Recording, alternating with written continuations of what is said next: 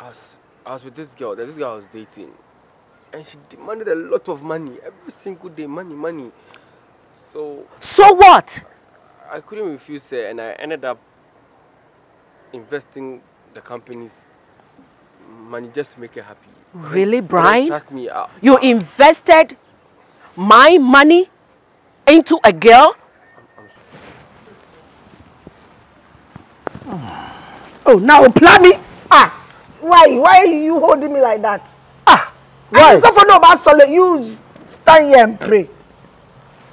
No, I have to get closer.